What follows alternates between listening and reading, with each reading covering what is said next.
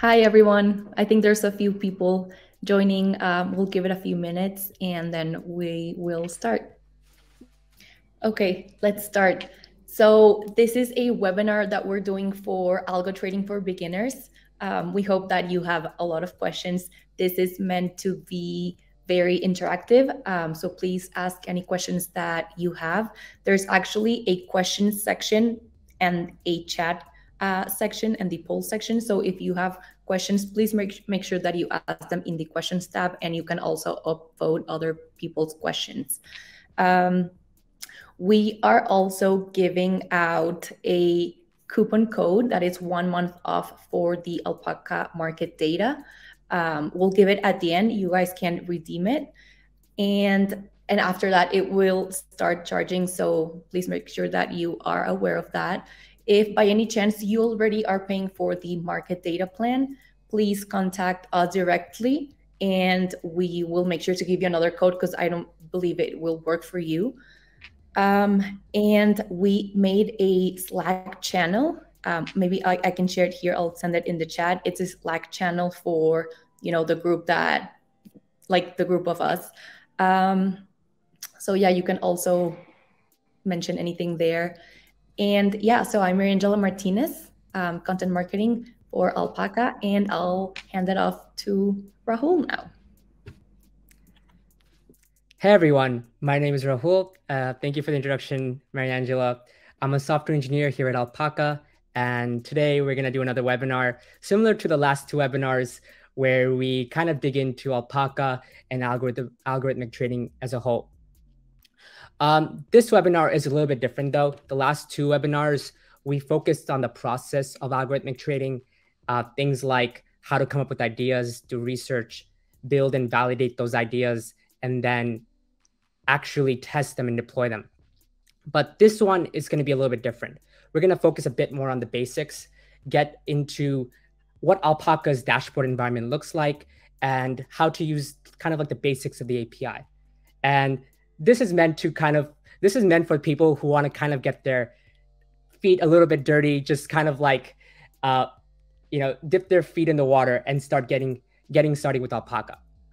So again, some of the goals of this webinar is just to get familiar ourselves with the Alpaca's dashboard and API, and also kind of get some Q&A going and answer your questions directly, get some real questions from real users. Okay, cool. So overall, the content of this is going to be, first, we're going to go over the dashboard, and we're going to go over like what the various parts of the dashboard are, where to find the API keys, etc. And then we're going to go into the API and how to use the documentation to actually work with the API when you're building something. And we're going to try to build an intuition between how things you do on the API affect things on the dashboard. And so you can keep track of how your algorithms are actually working or not, or how they're affecting your account. And then we're going to spend a good amount of time on Q&A, try to answer your questions as well. And finally, at the end, we'll have some resources to hopefully help you on your journey on automated trading. Cool. So I'm going to just jump into the dashboard here. Here I have a demo account kind of showing what a typical dashboard of a user might look like. So this is a live account here. And of course, it's demo, so the API keys aren't real and they don't work. But it's a good place to start on kind of like going through what the various parts are. So of course, the main part of the dashboard, we have the portfolio history chart, which kind of shows you in different time frames what your portfolio has looked like or looks like today. And then on the bottom, we have our positions that are in this portfolio. Over here, there's a few different crypto and stock assets. And then on the right-hand side, we have various things like letting us put in orders for SPY or other assets. We can also get our API keys, which we'll use later on in the API part. So on the left-hand side, we can see more in detail, things like details about our positions, of course, like P&L for every specific position that we have, and asset allocation. We also have the open orders and closed orders that you might have for your account. Over here, we have the activity. So account activities include any transactions. This can be orders, transfers. Dividends also show up. And there's a distinct difference between stock and crypto trades here as well. Here, account configuration, and we'll come back to this later on, since you can control this from the API. Things like essentially controlling limits for your account. For example, maybe you want to not allow fractional trading, or check if you can, prevent pattern day trading, preventing yourself from being marked as a pattern day trader when you want to make a trade. So, for example, let's say I would have made a trade that would have marked me as a pattern day trader. You can implement a protection for that. So we also have crypto transfers now. So you can make deposits to your account using this wallet right here. So for example, let's say I want to deposit some Ethereum. I can use this code or this QR code here for this address, or this QR code that represents the address to deposit any crypto. You can also make deposits using the banking feature here. So for example, you can link your US bank account or make a wire and make a deposit this way as well. We also have this new section called the Developers Hub, which is growing. This is more for learning, and we have some articles here right now that are, kind of just help you get situated, not with just Alpaca, but trading and algo trading in general. Things like building a bot or different order types. Alpaca Connect is this, well, we've had it for a while, but we haven't had it on the dashboard. Essentially, Alpaca Connect lets you connect your Alpaca account via OAuth to third-party applications. So over here, you can see them here, but if I go on this other one, so you can see some examples here. So for example, we have Trellis, which lets you create bots without writing code, and some other really cool ones as well that let you manage your account using third-party services.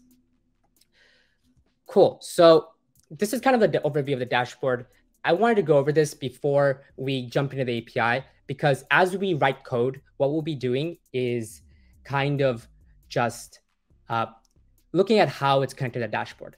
So again, we're not going to be diving too deep into the processes of algorithmic trading. If you're interested in how to research ideas, how to backtest ideas, I would look at the previous webinars. But this webinar is mostly focused on the fundamentals of Alpaca and just getting our hands dirty rather in working with Alpaca's environment.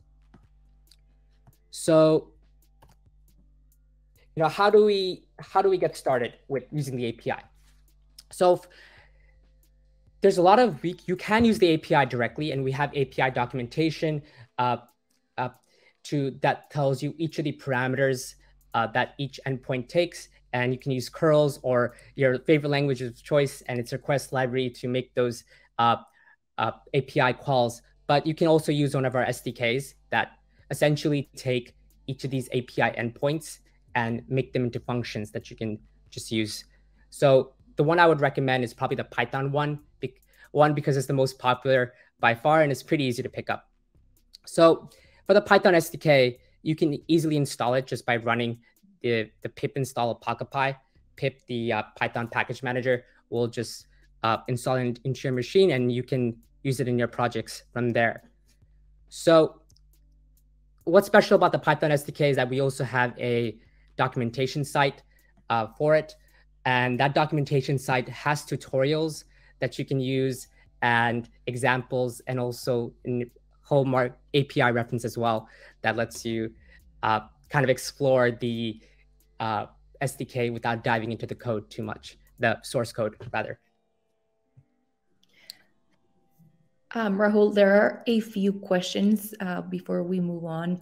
One, can we wire the account with Wise? So make a wire deposit with Wise?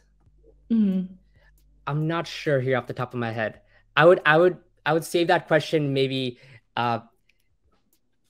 ask it in the Slack channel. This is one of those like ops questions that I'm not sure about. Perfect. Another one, is there a minimum account balance needed for day trading on the live environment? I've been hearing 25K and wasn't sure. So this is a good question. So it's a common misconception that you need 25K or more to day trade. You can place a day trade. There's no account minimum. The 25K limit pertains to day trading, placing unlimited day trades within a 5-day period. So if your account is under $25,000, you're only allowed to place 5 day trades within a 5-day rolling period. And a day trade is when you buy a security and sell it on the same day, or you sell it short and buy it back on the same day. So there is no account minimum. But if you want to place unlimited day trades, like 100 day trades per day, then you will need $25,000 in equity, and that's specifically for stocks. The same doesn't apply to crypto. Okay, awesome. There's another one. I want to execute a fraction trade, but Alpaca API is not allowed if the order type is limit order. Yeah, so fractional orders are only supported with market orders right now. It's just the way that fractional orders are implemented on Alpaca's side. So that's just unfortunately a limit we have right now. Only market orders. Okay, thanks. Okay, another one. What criteria will flag as pattern day trader? So a pattern day trader is any. So I don't have the exact legal, the exact description here, but if you were to put it in like legal terms, but it should be any trader that places 4 day trades or more within a 5-day rolling period. That should be a pattern day trader. Yeah. I wouldn't quote me on that one. I would definitely look it up. Again, not 100% on all the legal things here. More about the technical things. Okay, perfect. Let's move on, and then we'll keep answering some questions. Just remember, guys, that you can keep upvoting the questions that others ask. Okay, cool. So where were we? Right, so we're talking about the dashboard, and now we're going to jump into the API. Now that we kind of have our whereabouts of what the dashboard kind of looks like, and we kind of want to jump in and write some code that interacts with the API and starts placing orders, let's say. So, right, let's say we install the Python SDK, which lets us interact with our account via API, and we want to start doing things. And there's a few different things we can do. Right, one of those things is access market data, and market data comes in various types. There's bars, and this is what you typically think of, right? When you look at charts, you see candlesticks. If I look at SPY right now, let's say, and I see these little bars here, and those candlesticks is, let's say, maybe what I want to retrieve. I would want to retrieve bars. There's also quote data, and this is essentially bid and ask data for that specific security. There's also trade data, and that's essentially the last transaction or the transactions that have occurred on the market for that security. And we also have order book data. This only actually exists for crypto. For example, if I go to BTC USD, on the left-hand side, I can see the order book. Essentially, it's the level by level quotes for each for that security. So for example, I have 11.683 Bitcoin order at 24,586. So that's above the current price, and that's an ask. So that's how the order book. We also have order book data for crypto. So data can be accessed by REST API or WebSocket API, and they have different use cases. So REST API, if you're familiar with that, essentially is a sessionless or sessionless transaction with the API to get data. And you can most of the time you'll be using it for getting historical data. And a WebSocket is like a continued session where you retrieve data as it arrives. So for example, you might use it for real-time data, getting bars as it arrives, so the latest quotes as it arrives. And they can both be used for creating algorithmic trading strategies. If you're interested in that, I would definitely look at the second office hours. We go really deep into real-time data and using it in trading strategies. Cool. So I have some screenshot here, but I actually want to jump into some real code and show how to use the documentation to play around with the API and actually start, getting data and placing orders. So let's say I want to get some real-time, or rather historical data using the REST API, and I want to get some bar data. So what I want to do is for SPY, I want to get the last year of data. Let's say this chart over here, right? Hold up. Let me get out of the staging one.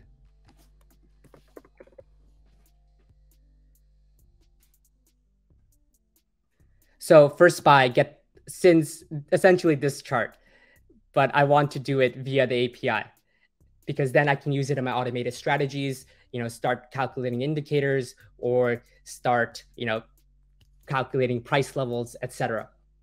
So how I can do that is, well, using the SDK, I can go over here and find that, okay, there's an example for retrieving historical bar data. You can use the examples here, or you can also go into the reference and play around it on your own. For example, if I want to go here, eventually, over here, you can find the get stock bars, which returns bar data for any equity. But when you're first getting started, it's kind of helpful to use the examples because you already have code written out. And you'll notice that this example is for crypto, but it's kind of easy to change it around and make it work for equities. So let's take our example and kind of shift it around. So I have some code here in the top that I'm just using for getting this environment set. I think I'll jump into it right now, and then I'll explain. If you're interested in this, I'll share the notebook. But essentially, I have some code here that lets us run async IO streaming within a journal, Jupyter notebook, and making the backend Plotly because I like Plotly more than Matplotlib. And over here, it's just kind of like a pip install that installs this library. And we also have pip install for Alpaca, which we'll be using for getting the data. I'll share this so you guys can play around this and see how these libraries work up here. Okay, so this is the code I just copied over from the market data section of the Alpaca documentation. And it's the code similar to what we want, but not exactly. So how do we change it around? We'll notice that this is a crypto historical data client. What we want is a stock historical data client. And we notice that actually it's pretty similar, except the stock historical data client actually takes API keys. We don't need keys for the crypto data at all, actually. Crypto data can be accessed without authentication. It's different for stock data. So I'm going to just copy over this bit of code because that's what we want. We want to get data for SPY. And we'll notice that we'll need API keys. So let's get the API keys from our dashboard. If you go to the front here, we can go to the right-hand side and generate the keys. And you'll notice that these are paper API keys right now. It doesn't really matter when you're talking about getting data, but when we'll be placing trades, it will matter that these are paper API keys.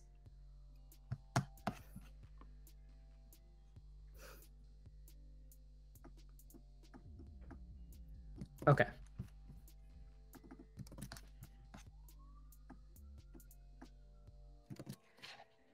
Cool. So now we notice that, okay, we have the stock historical data, but it's throwing an error. So let's actually import not the crypto historical data client, but the stock historical data client so we can remove that error. We don't need this comment here. And we want to, instead of making a crypto bars request, we want a stock bars request. Now, this stocks bars request essentially is the object that contains all the parameters for that API request. So for example, the get bars, the bars endpoint on the API takes the symbols as a parameter, the time frame, and the start and end dates. And these essentially become variables within this, or fields within this object. And let's do it for SPY. And let's do it for the entirety of 2022. So it's a bit more, we know what to expect from the chart. And from the client, the method now is actually get stock bars. So if we're ever confused about this, we can of course look at the charts, but look at the examples rather. But another way of doing it is jumping into the reference. So market data reference, the stock market data here, historical data. And you notice that these are all the methods: is get stock quotes, get stock trades, but the one we want is get stock bars. And we see that it's tied to the stock historical data client.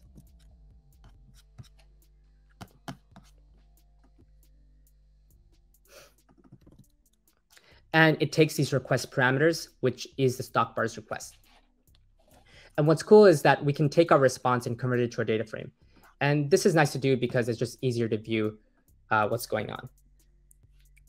Cool. So this is essentially that data for over that year, from 1st of January to December. But it's hard to visualize, right, that we got the same data as in the dashboard. So maybe one thing we can do is actually just chart it out. And I had this code ready, just kind of set here beforehand, just so we don't have to jump around documentation too much. But essentially, this code lets us use Plotly, which is a charting library, to take this data frame and chart the open, high, low, close as a candlestick chart. So what I'll do is I'll name a new variable, data frame, which will be the bars.data frame. And we'll take that data frame, and that data frame is a multi-level, multi-index data frame. If I take a look, there's symbol and there's timestamp. I want to access all the data for SPY. That might be funny because, we only have one symbol, right? There's no need to have multi-index data frame here. But if we had multiple symbols, it's a bit more obvious how that works. The library is agnostic to the number of symbols, so it behaves the same if you have one symbol or 100 symbols. You still apply the same operators on the data frame. So we're going to access it that way. And then over here, essentially, you create this Plotly graph object where you define the open, high, low, close, and you can plot it out. It's kind of cool because essentially what we did is use the API to get the same data that's on this dashboard. Pretty awesome. Cool. So moving on, kind of just talking about the next way to retrieve market data is the WebSocket API, which lets you essentially stream data. So instead of making one transaction and one request, and then you get that data and the transaction is over, the data keeps streaming to you as long as it is available. So again, we can use the documentation here to get an idea of what that code looks like.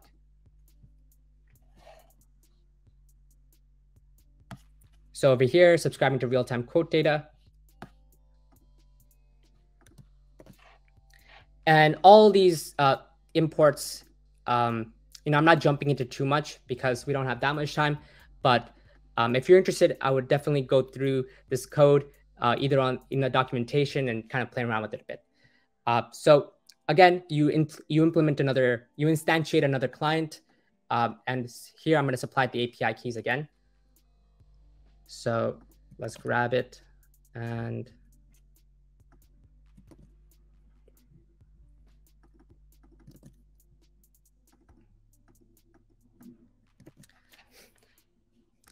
over here, the way the WebSocket client works is that I have to assign a callback function which handles the data as it arrives. And we need to use an asynchronous function here. And that was the reason we had all these, this import specifically, the use of this library. It just allows you to do it within a Jupyter notebook. So we have this stock data stream client, and we want to subscribe to quote data, let's say. So this is the real-time stream of bids and asks in the market. So this is a lot of data, right? It's probably changing, many times within a second. So when we do run this, once we subscribe to the quotes, first buy, and you pass in the quote handler that we defined over here. So this is a function we defined on our own, and you can actually pass in multiple symbols here. Up to 30 symbols if you have a free plan, but an unlimited number of symbols if you have the premium subscription. And once you've made all your subscriptions, you can run the website client, and you can also unsubscribe in future points if you want to stop streaming for a specific symbol or a specific data type, or you can completely stop the WebSocket client as well. So let's give that a run. Let's see what that looks like. So this is a lot of data, so I'm just going to stop it right away. No, let me run it one more time. So I actually just ran it twice. Give me a sec. Okay, so we missed it, but the issue is the server connection got rejected. So there's some live debugging right here. Let's see if we can fix this by just changing the type of data.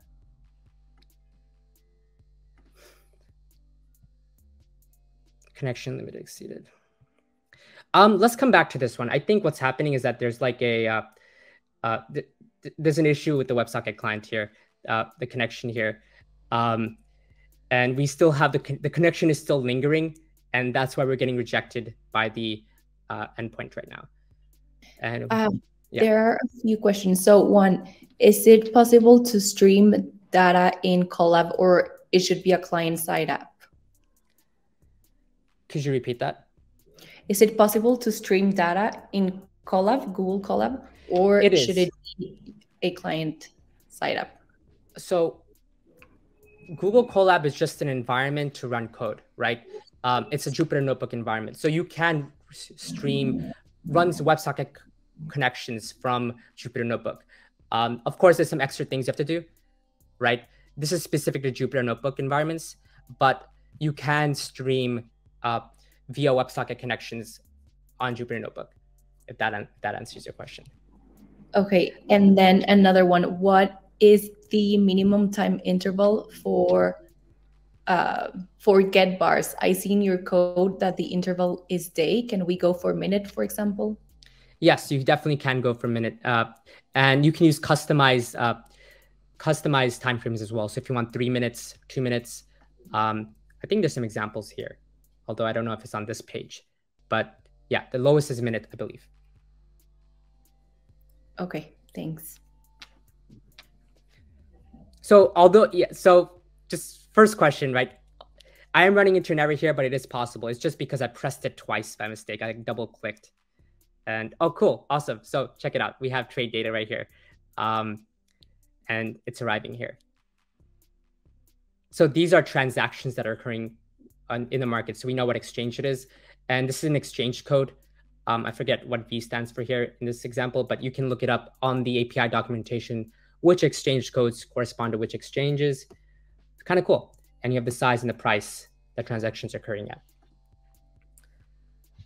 So that's how the WebSocket clients work.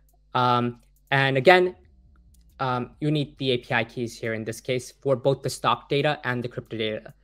So for crypto historical data, you don't need authentication, but for crypto real-time data, you do.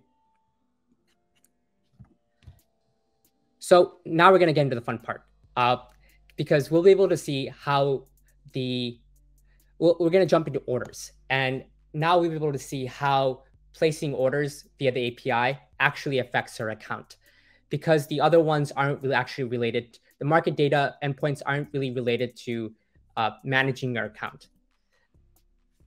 So Alpaca allows you to trade crypto and stocks from the same brokerage account. So with the money you deposit, you can trade both stock and crypto, and you can place a variety of order types. You have limit, stop, ACO, which is one cancel order, one cancels other. You have also one triggers other. There's also a bunch of others like fill or kill orders, but a few of them are restricted to stocks, and they don't exist in crypto as of now.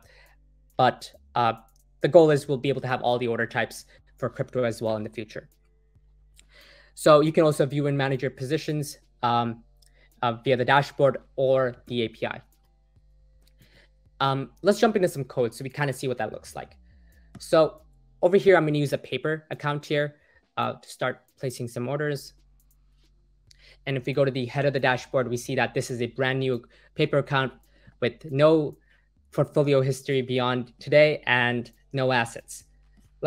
We actually already have our API keys, so we don't need to generate it, and we can just kind of jump in. Again, let's use the documentation to our advantage. There are some good examples here that we can use.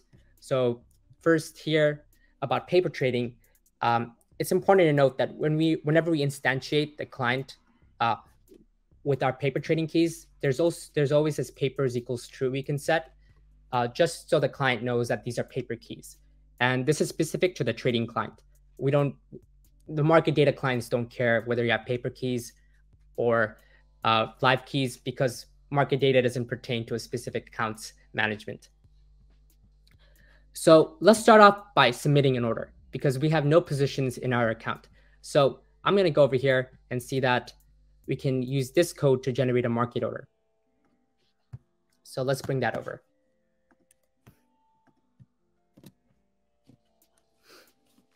So I'm going to copy over the API keys here again. And these are the same paper API keys I first generated for my account. They work both for market data and for trading. And again, I have the paper equals true. And so submitting orders, requests for placing an order work the same way programmatically in the SDK as submitting a request for data. You have a request object that you fill up with all the parameters that determine which order you want to place. So over here, let's say I want to place an order for SPY.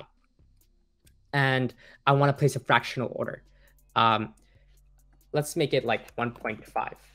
And I could go short. I can also go long. So for example, if I put sell here and my account has shorting enabled in the configurations, this will create a short position. So let's actually make a short position. Let's see how that turns out. And the time in force in day just means if the order isn't filled by the end of the day, it will be canceled. And this is a market order. So it should be filled hopefully right away if there's enough liquidity.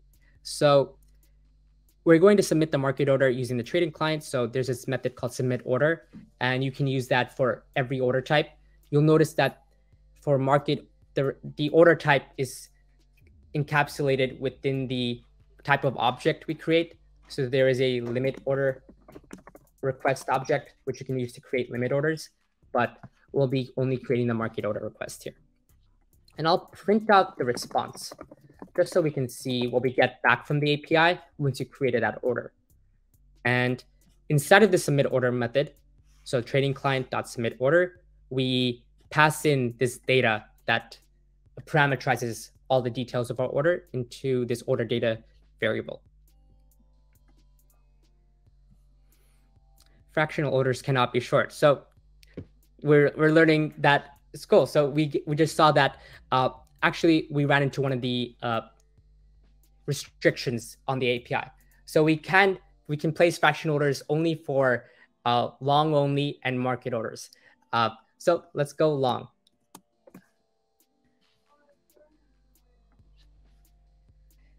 And we get all these data back.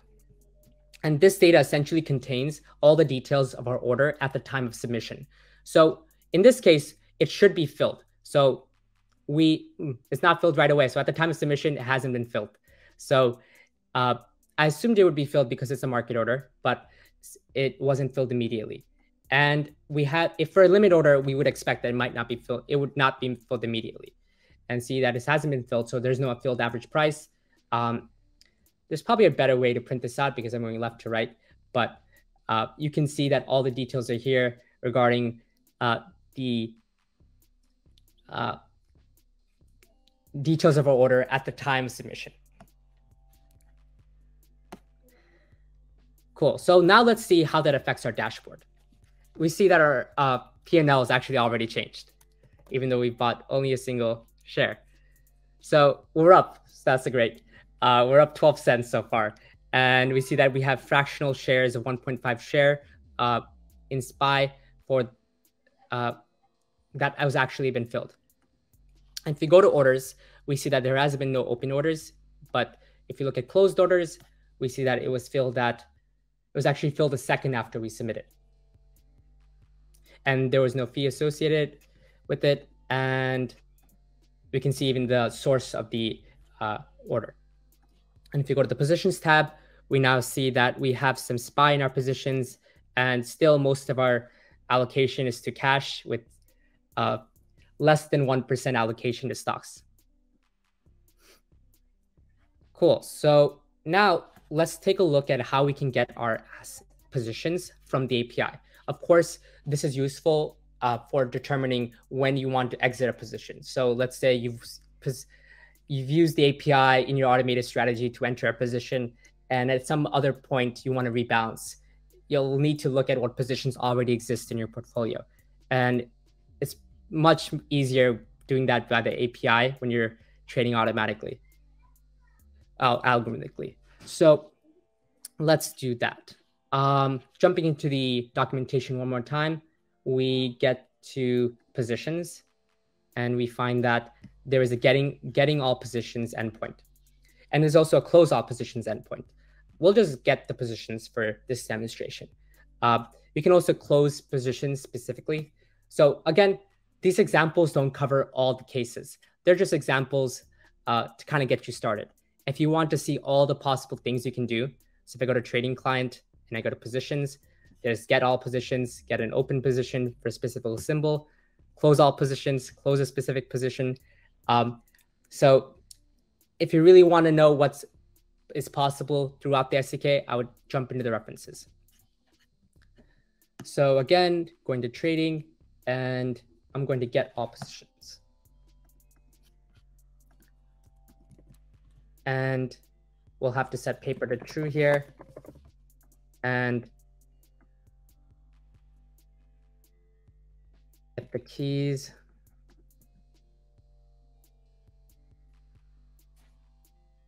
And we see that we actually have a single position in the account.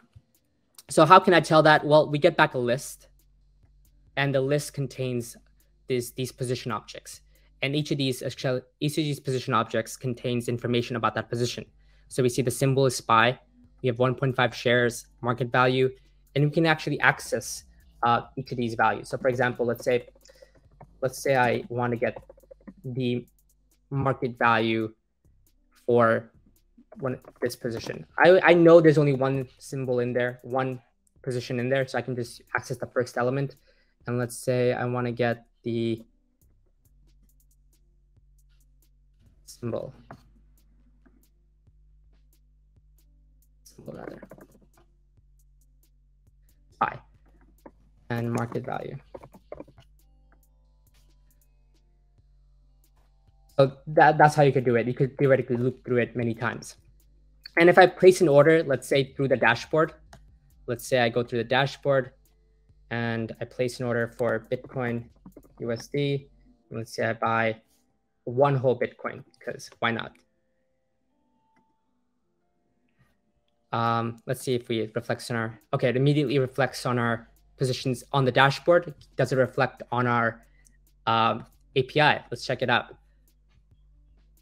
So I'm going to get on here and print out positions.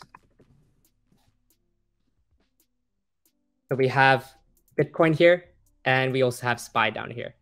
The formatting here might not be the cleanest, but if you print it out, look through it for position in positions, let's say, I can print out a position dot symbol, position dot market value. So that might be a little bit cleaner. So Bitcoin, I have $22,000, and SPY, I have $597. Cool. So that's kind of like the trading part of the API. So there's a question actually. So there's one. Okay, can we allocate dollar instead of quantity? For instance, I want to buy 1,000 Apple. Yes, you can. Yeah, you can. So the way you do that is by defining instead of defining the quantity parameter, defining the notional parameter. So let's say I wanted to buy $1,000 a SPY. Let's check that out. So instead of looking through here, let's just look at the dashboard for now, since it's a bit more clear. And I have an extra $1,000 a SPY. So notional does work as well. And you can apply that both for crypto and stocks. It's good to know that you can't use notional and quantity at the same time, and that will throw an error. So if I did this will throw an error. Let's just give it a shot to see what it looks like, this error. So you get a validation error. Both quantity and notional cannot be set. Yeah. Hopefully that answers your question.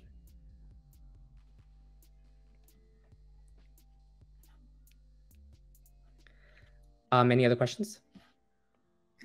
Let me look. Okay. Are the details that come back after an order is filled also available to query later on through a different API call?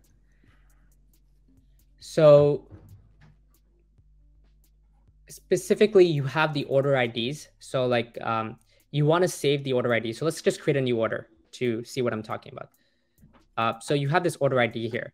And this order ID is useful for retrieving details about the order later on. So you can get all orders. This returns all open orders, but it can also return all closed orders if you specify it. So open orders by default, closed orders if you specify. So I can also use it to get a specific order. So for example, I want to get a specific order by its ID. I can save this order ID at the time of submission and later use it to query details about that order. Cool. Thanks. Okay, let's see this one. Are there guardrails in place if you accidentally provide live API keys but specify paper equals true? In other words, will it either error or prevent live trading? Yeah, it'll error. So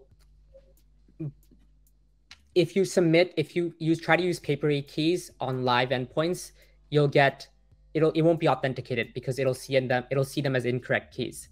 So paper keys only work for paper endpoints. Live keys only work for live endpoints. They're essentially two different parts of the API. Yeah, two different APIs. Okay, thanks. What is the best way to append real-time data from a WebSocket to the historical data frame? So this is like a question of like efficiency, right? So in general, I believe it's like not efficient to append to a data frame. Well, maybe not the most efficient way, right? But it can still be done. There's a lot of ways to like approach it. I like just getting the latest data point using the REST API. So if you go to the REST API, you can use it to get the latest data points. So what do I mean by that?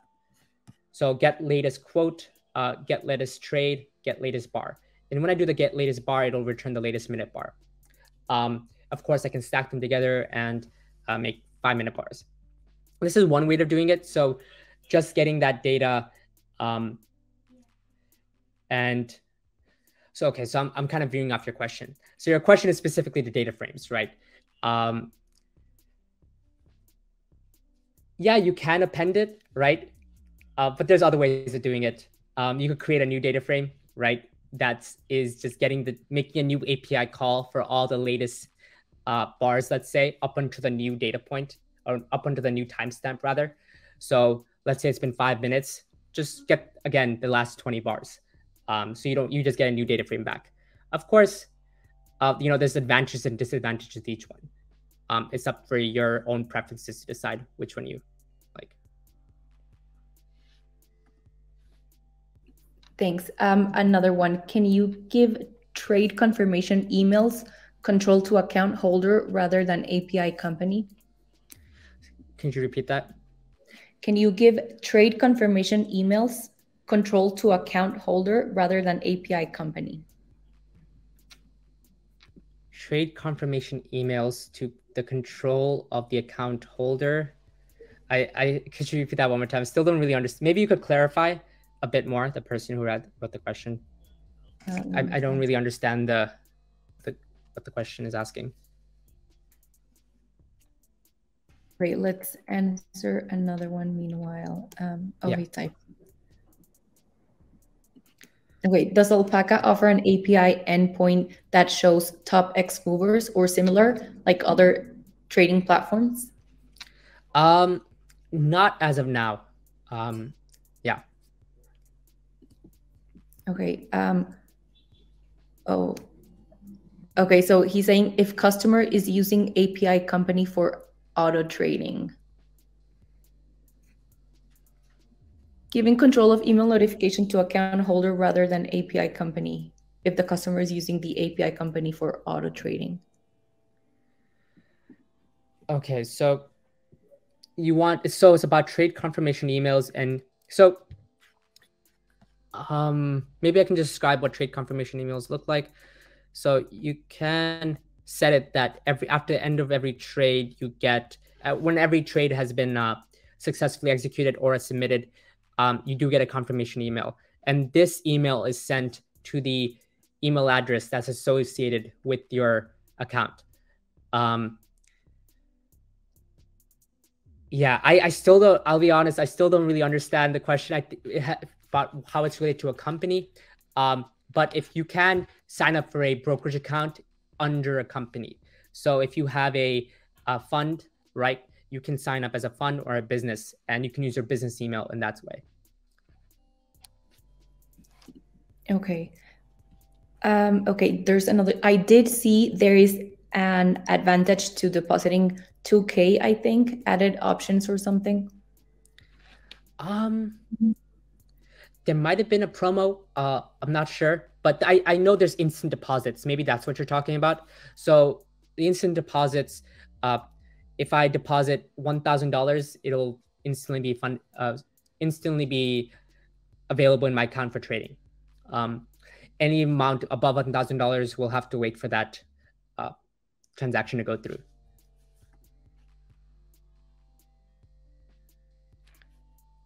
Okay. If limit order is not allowed on fraction, what is the best way to execute order and make sure the trade will be open as expected? I tried to use market data, ask price and bid price, but the market order was executed with a totally different price. So could you say that one? So you want to get, could you repeat that one more time? Just didn't catch the last part. So he's asking if the limit order is not allowed on fraction, what is the best way to execute order and make sure the trade will be open as expected? So you want to get like the expected fill, right? It's kind of one of the downsides of market orders, right? So, you can always round down or round up. Of course, this like affects maybe like portfolio proportions you might be aiming for. So maybe you're aiming for like 7% is like Apple, right? And that comes out to like the 18.7 shares. Unfortunately, if you're looking for really good fills, right, or a specific fill, market orders are probably not the way to go with fractional orders. So fractional shares. Yeah, it's kind of just the limit. It's kind of just the drawback there of fractional shares, right? You might not get the best fill that's out there, or like the exact fill rather, right? With the limit order, you can. Okay.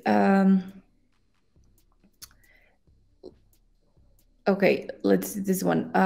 Is there an API endpoint to see when a security keeps going down. When a security or crypto first starting trading, how do we query the onboarding data of securities? Cool. So you can actually, I believe, using the assets endpoint. So let's take a look at that. Getting all assets. I think we have a bit of time, so we should be able to do this. I'll create this extra code here. Okay, so the assets endpoint is different from the positions endpoint. It returns information about the assets. So over here, I want to get a specific asset, let's say. And let's look into reference and get a specific asset, and I can do it by its symbol. So get assets, and I just put in a symbol or asset ID. The symbol is easier to know because the asset ID is usually some UUID that isn't easy to remember. So we don't actually need this, and then we just need to provide get asset. So let's say I want to look at when, I don't know, let's look at some details about Apple and see if we can, what information we can find out about Apple there.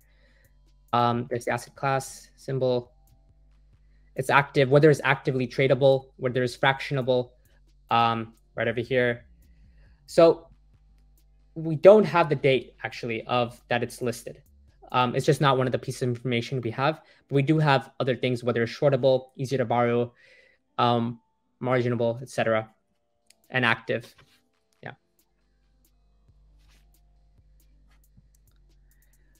There's one last thing I did want to go over before we wrap up. It's one more functionality rather. It's we can manage our account from our API directly. So these are things like getting our buying power, getting our day trading counts, the margin available we have, and we can also configure our account, like setting the pattern day trading protection or preventing shorting in our account. So let's take a look at what that looks like from the API. So if I go to trading here, and this falls under trading because it pertains to our trading account. So retrieving account details, and we just want to get this part of our trading client one more time. And if I print out the details, hold up, can I zoom out here? And it'll fix it. Okay, I have an idea. I was really hoping that it would be a little bit more easily viewable here since it was before, but essentially we can still go through this. So, we have how much buying power we have, how much cash, the total amount of our portfolio, whether we've been flagged as a pattern day trader, things that we need to things that'll come up useful when we're creating our automated trading strategy, right? Like if you want to place a trade, let's say a new position, usually it's some percentage of your account, right? Or you would want to know how much cash you have so you can buy that security. So usually you'll be using this endpoint a lot, right? To see what your state of your account is so you can find out what actions you can take. So this one's really useful and it'll probably come up a lot. Okay. Let's see this one. Okay. Is the data exactly the same for paper trading and live account trading in terms of delay and so on? For market data? For market data? Yeah, paper and trading. Oh, so market data has no difference, right? Because market data doesn't pertain to live or paper. It's just market data. And the value of your positions is determined, whether paper or live will be determined, right, by the market data. There's no delay as far as I know. So it's kind of like a sandbox environment that you can really test your strategy and see how it would perform with the live account. Of course, there is one caveat. When you fill orders, right, it'll always fill, right? In the real trading environment, it might not fill. When I say always fill, meaning like there's no simulated liquidity, right, in the markets, in the paper trading in the paper trading account, right? There's no fraction, there's no partial fills, etc., things like that. Okay. Can you please explain the limitation of the live account in terms of money limit? Example, can I have, let's say, 300 in the account and make trading with no limit in number of transactions per day? This I would use to get knowledge learned while using fractional transaction in $1 value. Could you repeat that one more time? Can you please explain the limitation of the live account in terms of money limit? An example is I have, let's say, 300 in the account and make trading with no limit in number of transactions per day. Oh, I see. So there's no minimum. So you can have an account with $10 in it. The limit pertains to trading stocks, right? There's a pattern day trading limit, and this is not with respect to Alpaca at all. This is a like across all brokerages limit, and essentially you can't buy and sell the same stock. Buying and selling the same stock counts as a day trade when you do it in the same day. Doing that more than 4 times in a week marks you as a pattern day trader. And if you're under $25,000 in capital and marked as a pattern day trader, you can't open new positions, I believe. So that's the limit. But in crypto, it shouldn't apply. So if you're just sticking to crypto, I think you should be fine. Okay. Another one related. Do we need to pay fee for limit order? There are no commission fees for stocks. If you're talking about stocks and crypto. Okay, so like if you want to learn more about the fees, I would go to Alpaca fees, right? And really learn about where, there's some small fees that might show up for like SEC or exchange related fees, and they're like fractions of a cent usually, but there's no commission we take on trades. Yeah. Does that answer your question? Yeah, okay. Thanks. Okay, another one says Rahul mentioned that the time frame is customizable using the get data function. Do we have the same option on the dashboard as well? And what is the minimum time frame that is available? 1 second, 2 seconds, etc. So that's the thing. On the dashboard, it's not as customizable as it is on the API, right? Because on the API, you can programmatically just tell the API exactly what you want. And the dashboard is limited by the UI. So, and the minimum time frame is 1 minute, I believe, for bars, for candlesticks. Okay, thanks. Okay, how fast the transactions are getting executed compared to other APIs? Is there an option to select the routing method? So the transaction speeds, we just upgraded our order management system, so we have really fast fills actually. And I believe it's in the order of like milliseconds, like tens of milliseconds, 10, 20 milliseconds.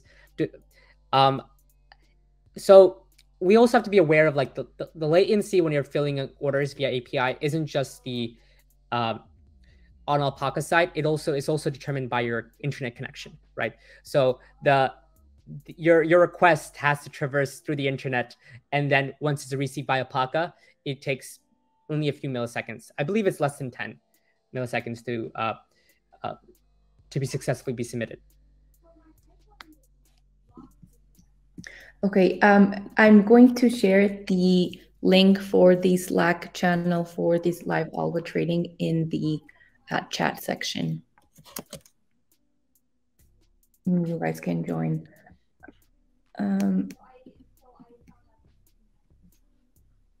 Okay, will the market data API return an error if the time period requested has no data for a stock? Could you repeat that? Will the market data API return an error if the time period requested has no data for a stock? Oh, I see. So This is a bit nuanced. I believe, let's just test it out, right? Let's just give it a good old try here. So we know a stock that just recently listed, let's say, what is it, Robinhood, Hood, and we know that Robinhood didn't exist, and as a ticker in 2016. So let's give it a shot what that looks like. None type, exactly. So it just returns a none type. Yeah, so it'll throw an error.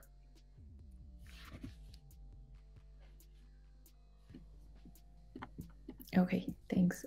Let me look for it. Okay, and there are a few users asking if you can share this Jupyter notebook. Yeah, definitely. We'll get it to you guys either through the Slack channel or via email. Okay, just make sure that you do join the Slack channel that I sent in the chat section. Are there any more questions now that we're in the live Q&A? So it's important to note that all the data all the code rather, we just wrote, I just copy and pasted essentially from the documentation. So you can always get it there. The only bit of code that I kind of had it here beforehand is this Plotly code, which is not too hard to find if you just Google like Plotly OHLC. You'll be able to find this code. That's how I got it.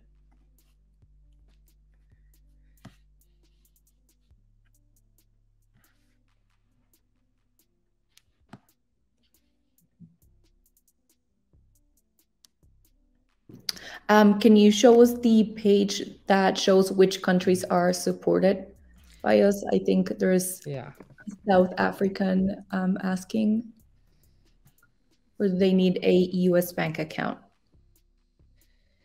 Yeah, but let's see.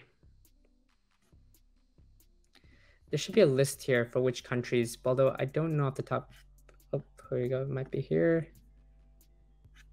For non-US residents. I would look around. It's hidden somewhere here in the FAQs, but it's definitely here.